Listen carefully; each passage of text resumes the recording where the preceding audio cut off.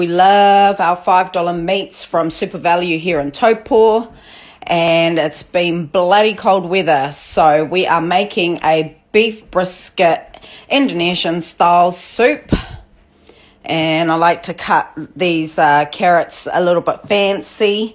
And so when you cut into them, they kind of look like little flowers. They are going to go into the crock pot with the beef. And celery with the leaves in because it gives it extra flavour. And red kidney beans, which you wash and strain, and you chuck that in there as well. Salt, pepper, and cracked pepper for extra flavours. Don't be shy.